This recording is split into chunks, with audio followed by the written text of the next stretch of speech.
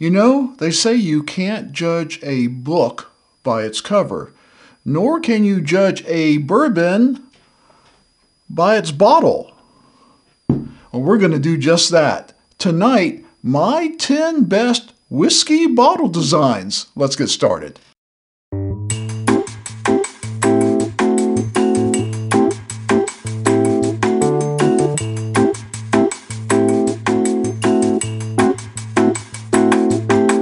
Number 10 on my list of my favorite bottle designs is actually kind of an unusual one. Jim Beam Repeal Batch. This was a limited series. They're actually calling it a legacy bottle. And I think they took a lot of the designs of the bottle and more importantly the print that was on the bottle from the 33.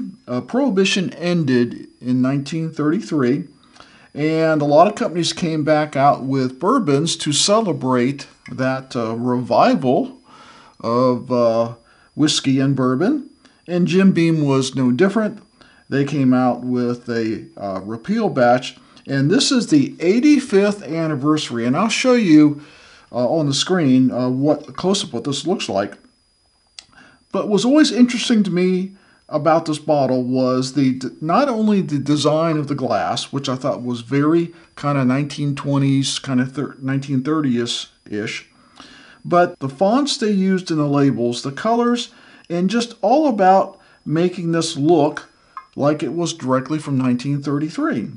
And they talk about that this was an 85th anniversary of the Prohibition's repeal, and that James B. Beam and his family rebuilt the distillery in just 120 days. So, for our bottom shelf, our budget bourbon, whatever you want to call it, the Jim Beam Repeal Batch is number 10. Well, I don't think there's anybody on the bourbon planet that won't recognize a Four Roses bottle when you see it. It's a unique design in the fact that it's square at the top, but round at the bottom. And it has that Four Roses embellished design or embossed design on it. And the labeling is very simple, straightforward, and unique. So this made it into the top 10 because I can recognize a Four Roses bottle from across the way. And what they've done in putting a very well-renowned bourbon into bottles that, I don't know when they last changed it, but every Four Roses bottle I see, whether it's the single barrel barrel proof, are all in the same bottle. And then when you get to the small batch and the select small batch, they're in a wider bottle. But this bottle, to me, was unique enough and special enough, and they even give you a very nice wood topper, and it looks to me like natural cork. Very nice design, and it made it as my number 9 favorite bottle design. Well, number 8 might kind of like befuddle people, like, what's so special about New Riff? I mean, it kind of looks like a wine bottle, and it looks like it's painted black, but a closer look at it will actually surprise you. It's not just painted black. It's basically, it starts off black, and it has a gradient cover to it, where it actually gets into kind of a smoky color, and we'll show you that on the screen. And it has some very nice embossings at the bottom, as well as a clear portion on the very bottom. And they cap that off with a nice wood cork. And it is synthetic, but they're staying with the black because you could see that through the bottle, and they don't want it to interrupt the black to the smoke to the clear. This bottle looks good on any shelf, and a lot of the New Riff bottles, they've kept that design going regardless of what they're putting in it. And I just think it's a very modern, very futuristic design, and it's number 8 on my list. Well, number 7 on my list is the company that basically produces my favorite bottled and bond, and that is the Bardstown Bourbon Company. And you can always recognize a Bardstown bottle. I've never seen any other shape, and what distinguishes one Bardstown from the other is the wrapper. The wrappers will be different color and obviously different labeling. The metallic foil and the metallic stopper are different from bottle to bottle. And what most people may not realize is on the back of every Bardstown bottle, there is a kind of an applique, a transfer. A lot of them seem to be of nature, and then some of them are kind of like unusual designs. But what makes this unique is when you hold it up to the light, and we're going to show you on the screen there, how that beautiful design in the back comes through. So if you've got a bar with any kind of backlighting, these Bardstown bottles are something you're going to want on your bar. And because they are modern, almost ultra modern, they made my list to number 7 of my favorite whiskey bottle designs. Chattanooga Whiskey out of Chattanooga, Tennessee. This bottle is always kind of made me laugh, because when I first looked at it, I thought, like, that looks like a moonshine bottle or a moonshine jug. And I was always amazed how they took cork, which is a pretty fragile substance, and they made it into a topper. Just not a cork that just plunges into it. This cork has got shape. Natural cork. There's a little piece peeling off there. And they actually stamped the Chattanooga Whiskey Company on the top of it and made that your stopper. And that is, in any Chattanooga whiskey bottle you find, you're going to find this stopper and this unique kind of squished down design. It reminds me of something from the 20s or 30s, and an embossed labeling on it. And of course, they do a good job with their labeling. It's a very nice label. It's always colorful. It's always informative. And it made my list as number 6 of the best whiskey bottle designs. Speaking of another bottle that's got a cork stopper, would be your standard issue Bib and Tucker 6-year. And this cork is really nothing special. It's really just a cork put into the top of the bottle, and it fits perfectly. But it's the design, it's the embossing of the smoke-colored bottle that is so unique. There's nothing else like it. Now, I happen to like Bib and Tucker. It's one of my favorite daily sippers. I think it's affordable. It's a smooth, delicious bourbon, and there's other varieties of it. Now, beside it, you're seeing another 6-year Bib and Tucker, but this has got a commemorative topper on it.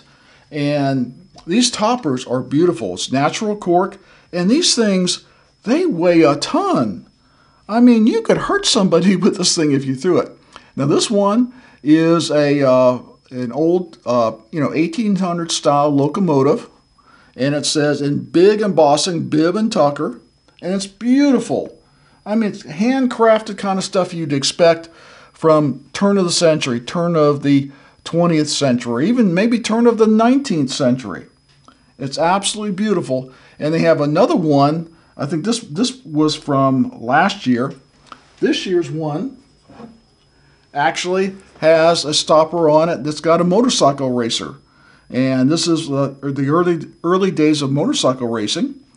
And probably on a track inside of a stadium, one of those curved tracks when they used to race across boards. And that's on the 10-year Bib and Tucker. The Bib and Tucker is number 5 in my whiskey bottle design. Well, number 4 on my list is what you saw at the beginning of the show, and it's why I'm doing this show at all, because James E. Pepper decided to come out with a decanter series. This is their barrel proof. It's currently available in the stores. I have two of them because the bourbon inside is as delicious as the bottle is beautiful. But this decanter series made me think about how beautiful bottles are. And we'll show you on the close-up on the screen the kind of cut glass design that they pulled from a bottle that they did back around 1945, just after the war, when they were still producing. They went out of business for about 50 years, and of course they've come back recently, and they brought back this 1945 design, which is a beautiful cut glass, and it almost looks like crystal, and the topper is huge. It's natural cork, and the wood furniture in here is finished and cut like it'd be something you'd have in your living room. It's absolutely beautiful. It's probably one of the nicest wood toppers that I have ever seen, and they've incorporated a nice large piece of natural cork on top, a beautiful lip that allows you to pour it in either direction. It's a wonderful design, it's a beautiful bottle, and it's number 4 on my best whiskey bottle designs. Well, you can't go into any bottle shop without seeing Jack Daniel's, at least not in the Southeast, and their bottle design for their single barrel select, and that also goes for their barrel proof, their gold labels, and their twice barreled. And I know I sometimes miss the twice barreled on the shelf, but I didn't miss this one when I bought it. And what intrigued me was such a beautiful design. The ribbing of the neck, how bold and squarish the bottle comes out, and actually gets smaller as it gets to the bottom. There's nothing else like it. And then you've got a nice Jack Daniel's embossing on the top, and a very nice topper with a natural cork. And it actually says on the top is a single barrel, hand selected Jack Daniel's. Beautiful bottle, beautiful design. I love what they did with the labels. And regardless of whether it's the black label or the gold label, this is a bottle design that you want to have, and really, I think, a whiskey that you want to have. So, number 3 on my list, the Jack Daniel's Single Barrel, and I didn't miss this one. Well, you can't have a list about bottles without including Blanton's Single Barrel, probably the most famous bottle design that I've ever seen, and one that actually sells the bottle ahead of the bourbon. Now, don't get me wrong, I love the Blanton Single Barrel, but let's get real. It's the bottle and the topper that makes it clear off shelves. Now, if you didn't know much about Blanton's, it is a Buffalo Trace product, and they pretty much invented the whole concept of single barrel. And I don't know if this has always been the bottle design, but the labels are hand put on in the Buffalo Trace distillery. The toppers have 8 different variations, all of a horse racer in a different part from starting to finishing the race. And at the very bottom of the leg there, each one has a letter that spells out Blanton's. Not everyone knows that, and the people that collect Blanton's, they always try to collect all 8 of the Blanton's toppers so they can have a complete collection of the Blanton's bottles and those sought-after toppers. So you just can't exclude Blanton's from being on your list. And a lot of people would say, well, Mike, how is that not number 1? Because there is a bottle design out there that beats them all. As much as I love the Blanton's bottle, this design tops the cake. You've probably seen it. If you haven't, it's forbidden. No, you're not being forbidden from seeing it. The bottle is forbidden. It is a new bourbon from Marion Eaves, a famous distiller and blender. And she started her own company. And there is a couple variations of the forbidden out there, but I believe they're all the same unique bottle. I have never seen a bottle like this. I mean, there's some really good bottle designs out there, but the amount of time and expense and engineering that went into producing glass with all these geometric angles to it is amazing. They made the bottle as simple as possible without a lot of labels. The label on the front is, I'm not sure if it's plastic or aluminum or tin, but it looks like metal. And it's embossed like metal. And then there's a little sticker on the bottom that basically, I think they have to put that on there. It basically says how many milliliters and what the proof is. Past that, the rest of the information is on probably a paper label on the top. And then you've got this very fine topper with natural cork again, a very high-class wood with an insert with an F facing both directions that indicates forbidden. Now I can tell you that when I empty this bottle, and I've got a few friends that have thought the same thing, when I empty the bottle, I'm going to take this off, take the labels off, and this is going to be an infinity bottle because it's very modern. It's something that I think would last a long time. It's something you would always have fun uncorking and would make a great addition to any bar or any collector. And that's really what we're talking about here. I'm a collector and a bourbon enthusiast. So the bottle is part of it. It is. What is on my shelf and how it looks on the shelf, it is part of it. I admit it. Now, I don't always buy bourbon, or very rarely buy bourbon for the bottle. I will tell you that I bought this bottle because I was intrigued about the history behind Mary and Eve's and what she was doing in this new company. And I thought, well, that bottle just kills it for me. That made the decision.